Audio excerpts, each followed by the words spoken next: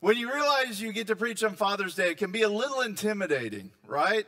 Because who's the guy up at the pulpit, and what's he got to say to fathers, and what's he got to say about all these things?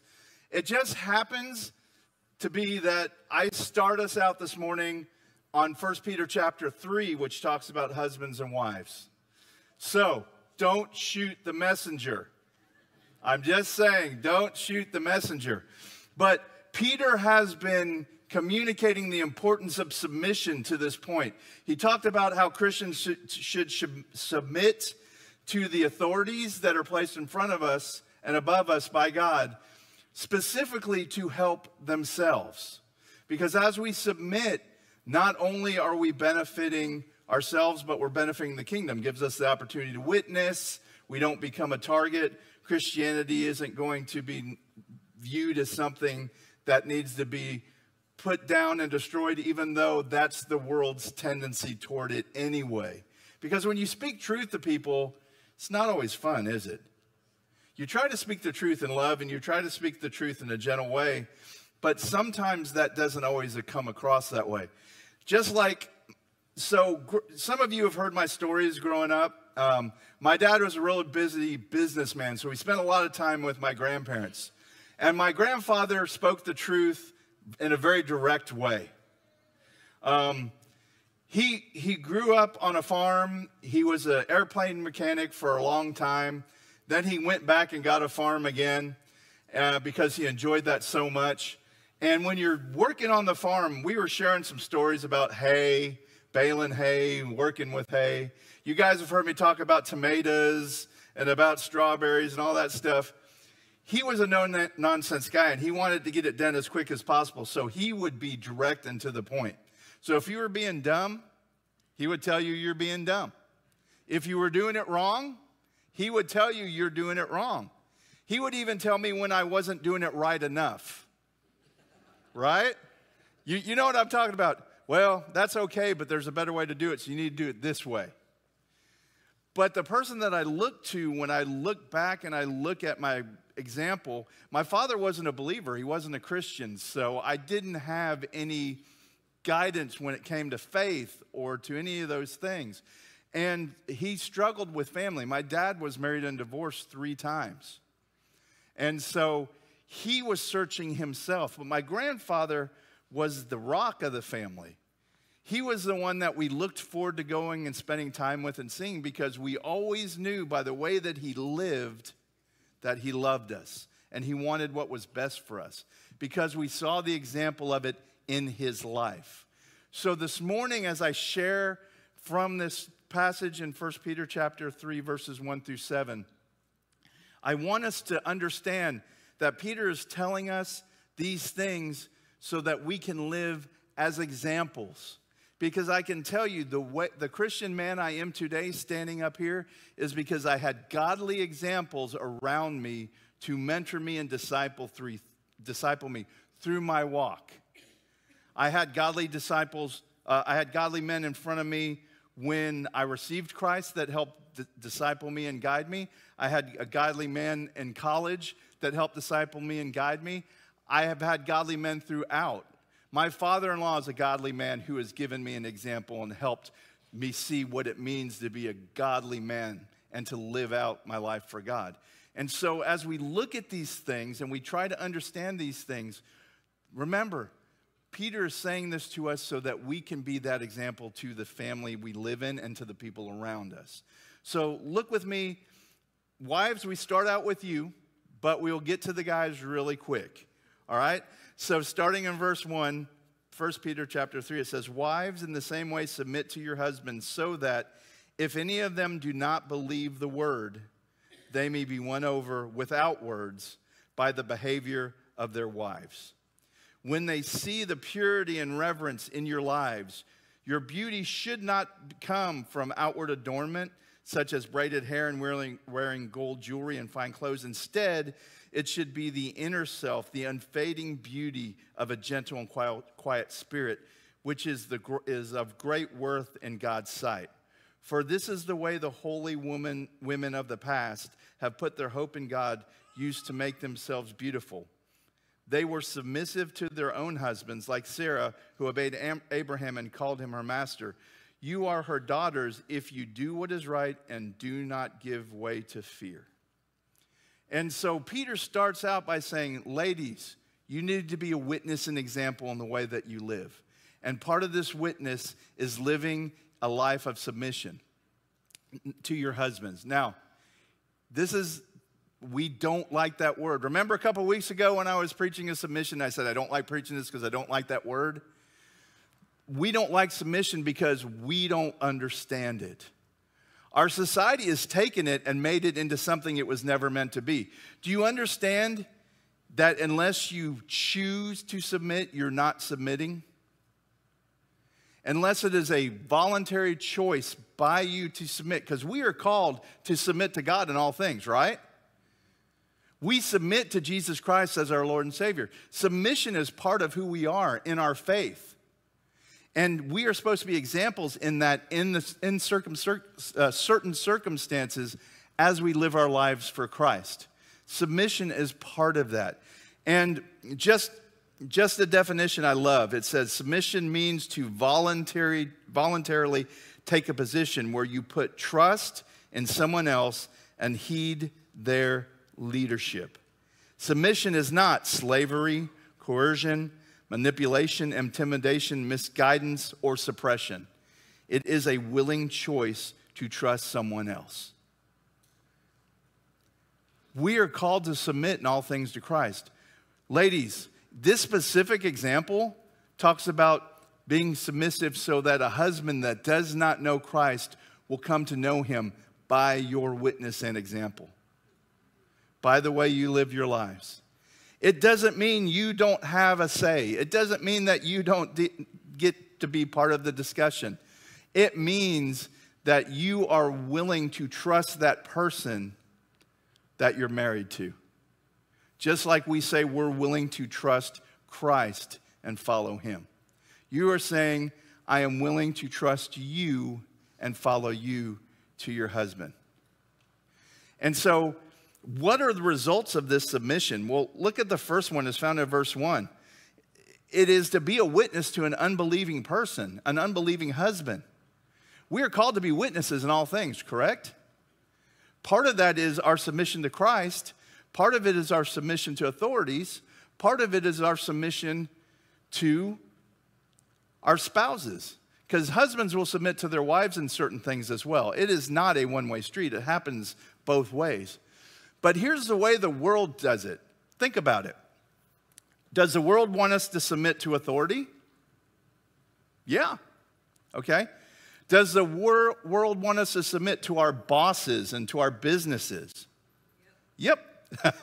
There's a big yep right there. Okay.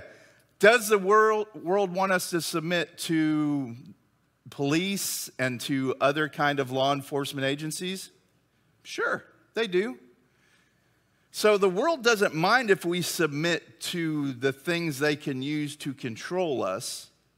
But how about, does the world want us to submit to God? They don't care as long as it doesn't directly affect them, right? Okay?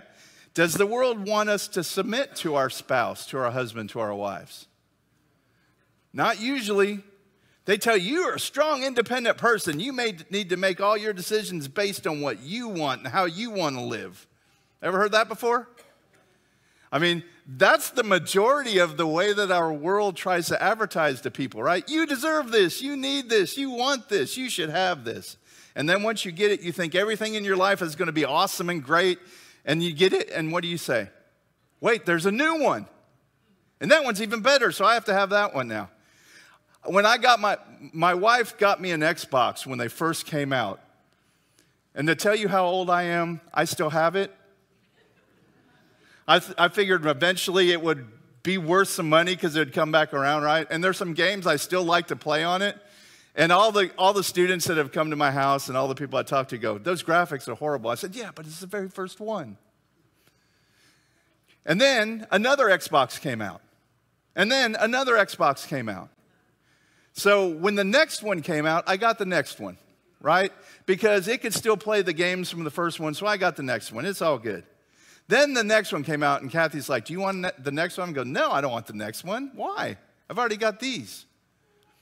And by the time it's all said and done, there have been 5 generations of Xbox.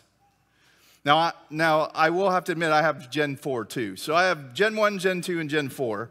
I don't have Gen 5. And some of you are like, who cares? I get it. But that's the thing that our world does, is they try to make you care about the things that really are irrelevant, right?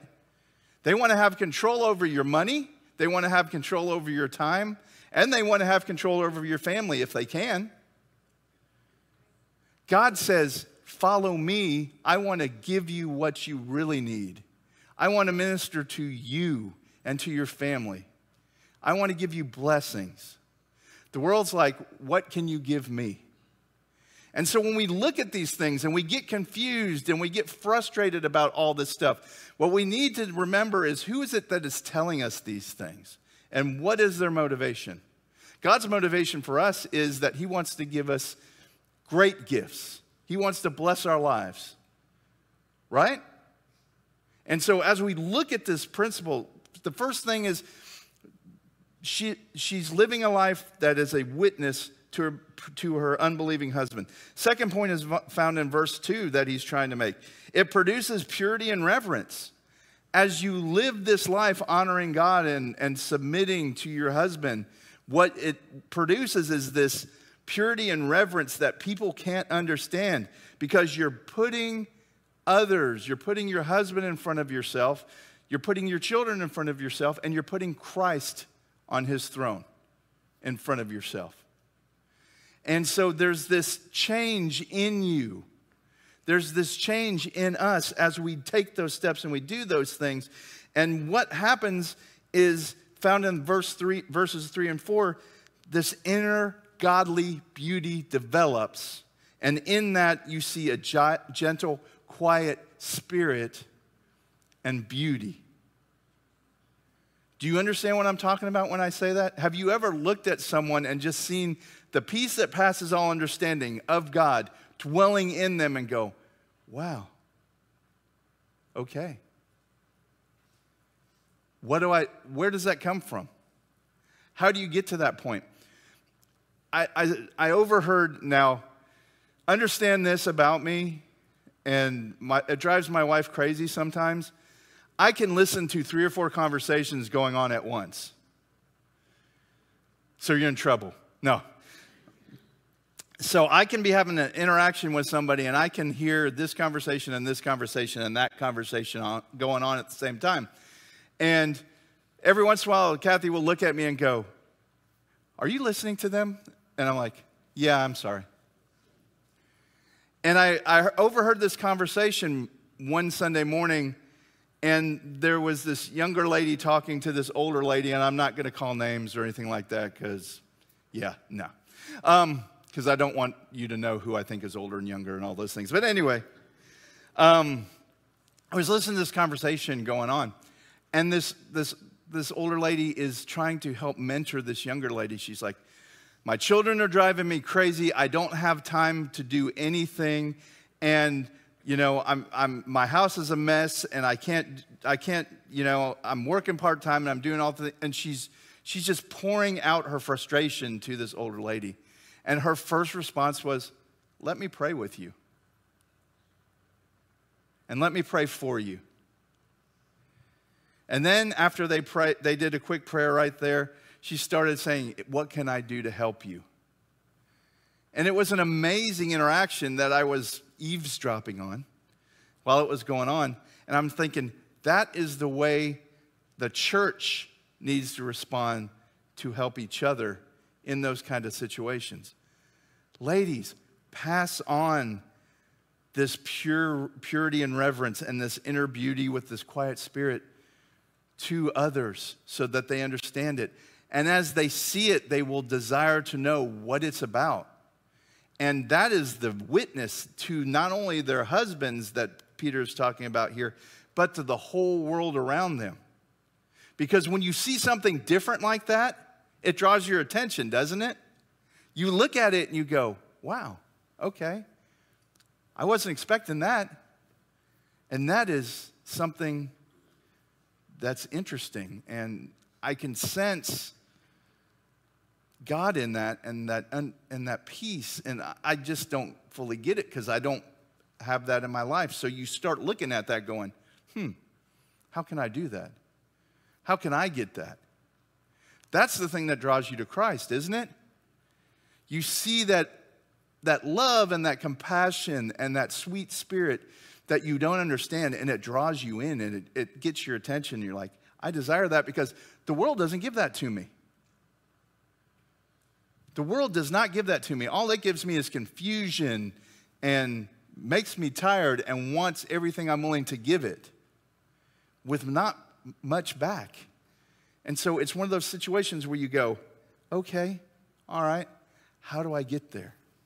And Paul says, as we submit to God, we need to submit to others. As we do those things, we get this peace that passes understanding, that indwells our lives and our heart, and we become what God wants us to be in that time as we do those things. And so Peter is addressing all this in verses 1 through 6. Then he gets to verse 7. And when he gets to verse 7, guys, this is where you come in. Husbands, in the same way, be considerate as you live life with your wives and treat them with respect as the weaker partner and as heirs with their gracious gift of life, so that nothing will hinder your prayers. So he calls us husbands to give our wives respect. And not only that, but to be considerate of them and consider the fact that they're heirs with you for this gracious gift of life that God has given us. It also says that we need to be careful that we treat them in the proper way so it does not hinder our prayers. If we do not treat them in the right way, guys, with the respect we're supposed to, I did the whole who's your daddy thing and you treat others like your dad. My grandfather, one of the things is he always would say is, you need to show other people the proper respect. Always show people the proper respect. And so when Peter is talking about the respect here, he's saying, show your wife the proper respect because of how she lives her life. Show your wife the proper respect because it will impact your life if you don't. And so from this, you sit there and you ask, Paul talks about it in Ephesians 5, where he also says, husbands, love your wives as Christ loved the church and gave himself up for her. As we live a life where we give ourselves up for our wives, can you give yourself up for your wives and love them truly if you don't respect them, men? I can tell you, guys will not do anything close to their best for someone they don't respect. Am I right, gentlemen? Okay? We will go through the motions, but unless we respect that person, we will not give them we will not give them our best unless we respect them. And in that, what we need to understand is we do not give our wives our best unless we show them respect and we respect them truly. And so this is where it becomes about us. This is where it becomes about us living the way we need to. And what I want to do is, when I was sitting and I was praying about this passage and I was thinking through all these things, in order for our wives to be able to submit to us the way they need to, guys, we need to be the godly man that they can submit to. Do you live the kind of life for Christ that makes it easy for your wife to submit to you and your children to submit to you? Are you that example that they need, that they see in spiritual things so that they look at you and go, it's easy for me to submit to him because of the way he lives his life before me, because he lives for Christ, because he does the things he's asked to do. And so how do we get to that point?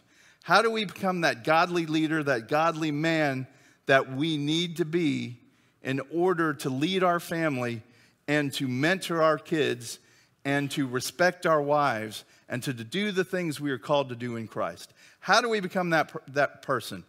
Do any of you remember Promise Keepers? Anybody remember the Promise Keepers? Promise Keepers was this movement. Church. They need to step up. They need to be the spiritual leaders. They need to take control of their lives in the way God has called them to do it.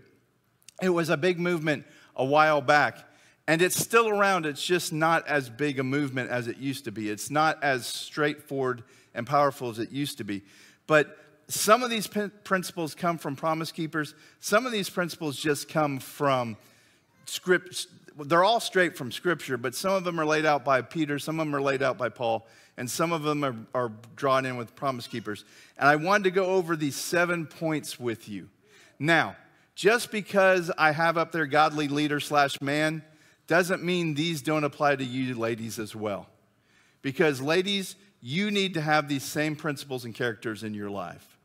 So first of all, the first point that I have here that I want to point you to is first you need to be a servant. Matthew 23:11 says, "The greatest among you will be your servant." Who do you serve? My first question to you, the first step, who do you serve? Are you a servant of Christ? And are you willing to serve others in his name? Because Jesus himself said in Matthew 23:11, "The greatest among you will be your servant." And if you say, yeah, I'm willing to be a servant, yeah, I'm willing to serve, where do you serve? And how do you serve? That's what you need to ask yourself. Because all of us should be serving Christ in some way, shape, or form. And we should be serving Christ not only in the church, but outside the church. So where do you serve? Ask yourself this morning, if you're a servant, where you're serving. Second point, you need to be teachable. Now, that doesn't mean that you're just willing to sit down and read a Bible or be in a Bible study. Teachable means you're willing to learn. You're willing to receive what's being taught. My grandfather used to say of me when I was younger, the easiest way to teach me was to write it on a 2x4 and then hit me in the head with it. That was the quickest, easiest way to teach me something. Now, hopefully I'm not as bad as I used to be because that was painful. But anyway, Proverbs 19:20 says, "Listen to advice, accept instruction, and in the end, you will be wise." We need to be teachable. And it doesn't stop when your kids leave the nest, okay? It doesn't stop when your kids have kids. It never stops. If we are to conform to the image of Christ, that means we must be teachable all of our lives so that we become more and more like him. That is the goal of an active Christian, right? To become more like Christ. And in order for us to become more like Christ, we are being conformed to his image continually. And that's what we need to understand as teachable. Number 3, filled with the Holy Spirit. Acts 6:3. Brothers, choose the men from among you who are known to be full of spirit and in wisdom. We need to look toward the Holy Spirit and be filled with the Holy Spirit as we live life and minister. He is the counselor. He is the one that can help guide and direct our path. And so the Spirit needs to be part of the choices and decisions we make, and the Spirit needs to be involved in our lives as we live and as we try to serve Christ, our family, and others. We need to be enthusiastic about the role. Ephesians 6:7 says, "Serve wholeheartedly as if you're serving the Lord, not men." And so be enthusiastic about this role that God gives you. Men, be enthusiastic about being a husband and a father. Leaders, be enthusiastic about what you're leading and serving in. Don't do it just because no one else will do it. Don't do it because you feel like it's being forced on you. Be enthusiastic about it. Accept the challenge and give yourself to that challenge. Move and serve God in a way that honors him and those that you are serving as well. Be a model of humility and forgiveness.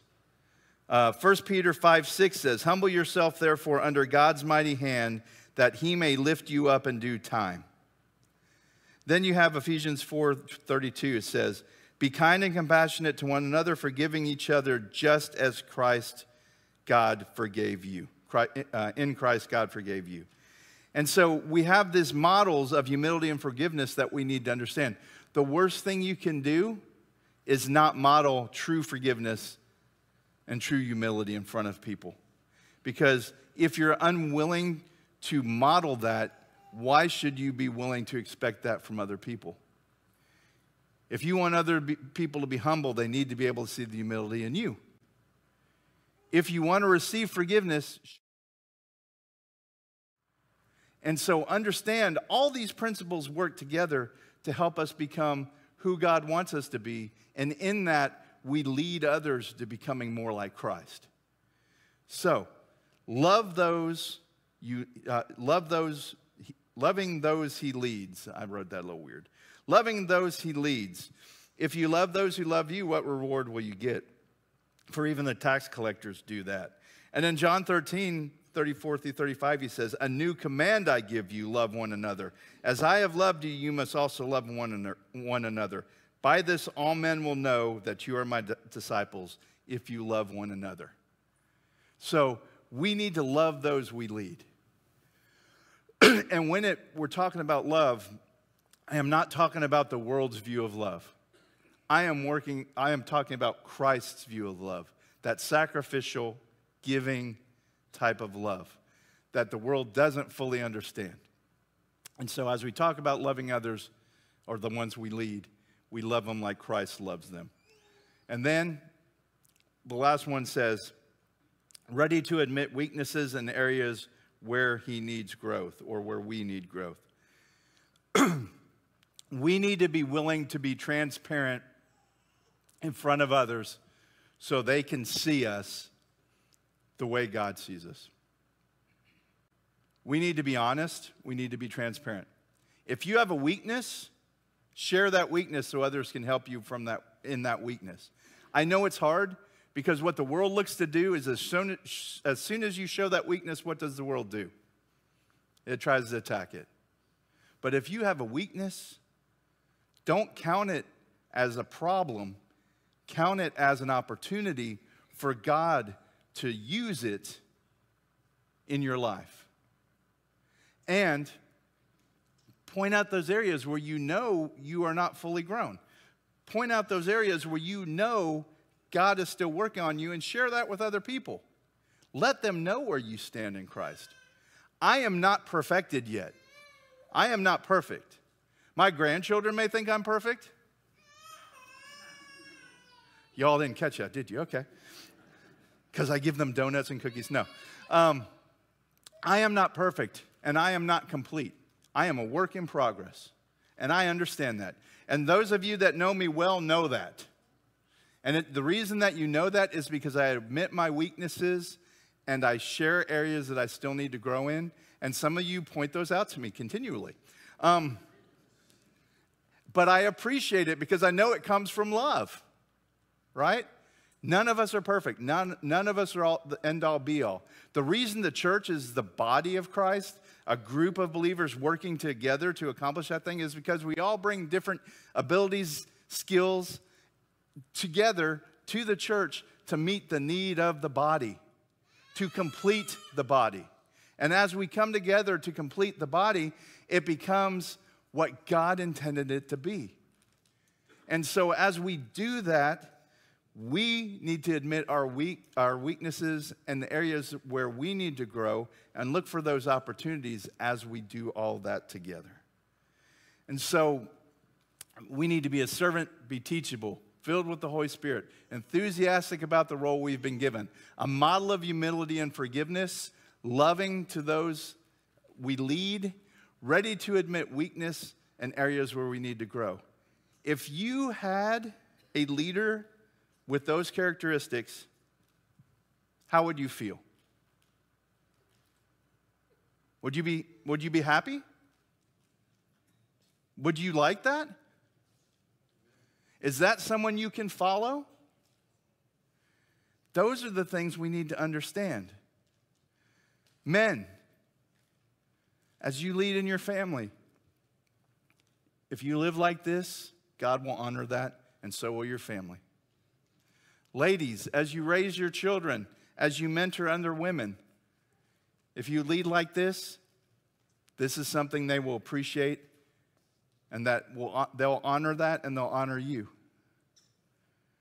As we think about different things we can do you think if we live like that, that God will be happy with us? Do you think we honor him in that? Absolutely we do. And so my challenge to you this morning is don't worry about what the world thinks. Don't worry about if the world understands, because if you can live like this, if you can be this witness to the world around you, they will see Christ in you. We were studying in Acts this morning, and one of the interesting things that we were looking at, because we were talking about baptizing 3,000 people. And we were also talking about the fact that those people were coming together and they were fellowshipping together and they were eating meals together and they were studying the word together and they were joining together in prayer. And because they were taking those steps, because they were doing those things to become closer to God and closer to each other and to build the church, you know what the result was? Those of you that were in class should know. What was the result of all that? It says they did what? Added to their numbers daily. When we live for Christ, when we follow these principles, when we do the things that God calls us to do, submission, respect, all those different things, what it does is it draws the attention of the world to Jesus. And then we have the opportunity to say, I can tell you why I live like this. I can tell you why I do these things. I can tell you why I have this joy in my life. It's because I've accepted Jesus Christ as my Lord and Savior, and he dwells within my heart. And he can do that for you as well. That's what it's all about, is trying to lead other people to Christ, and we do it through how we live our own lives.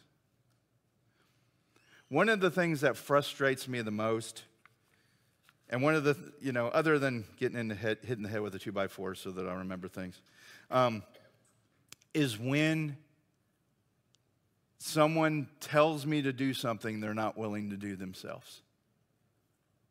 Anyone have a problem with that? No one? Just me. Okay, I get it. Just stubborn like that. I am willing to respect and follow someone who's willing to do it or has done it themselves. But if they're asking me to do something they're unwilling to do themselves and they've never done themselves, I have a real hard time following that. And I just think that's who we are. I think that's how we're wired. And that's why Jesus came.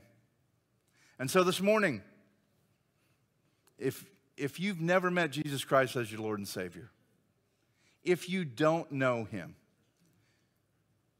this could be the morning that you get to know him. So if you wonder about this Jesus I'm talking about, if you want to know how to receive him as your Lord and Savior, if you want to become a Christian, ask him into your heart. If you want any of those things, please come down and talk to me as we have the time of invitation, because that way, even if you don't choose him this morning, I can tell you about my Savior. And I can tell you about all those things that I was talking about on the screen, which you may or may not understand. Who knows how good a job I did? I don't know. But I want to tell you about Jesus. The reason I do these things is because I want you to know about Jesus. So if you don't know him, come ask me about him. I will tell you about him. Maybe you want help doing the things that were on the screen. Maybe you're like, Jim, I'm struggling with this. Or maybe you just need some prayer. I'll be here. Come talk to me. Ask me. I'm happy to pray with you. I'll be happy to talk to you. If you want to join together, we can study these things. Just come talk to me and ask me. Or if you just have something that you need to pray about this morning, you can come up to the front, pray while we're singing. or grab one of us to pray with you afterwards, me, Dan, the deacons. We'd be happy to pray with you. But just understand that it needs to be all about Christ. It needs to be about us honoring him. And as we honor our fathers today, our earthly fathers, we need to also honor our heavenly Father. And so that's sort of the reason I called it the sermon, Who's Your Daddy? It's because we need to remember our heavenly Father in all the things we do. Pray with me this morning. Father, we come before you this morning, we just thank you.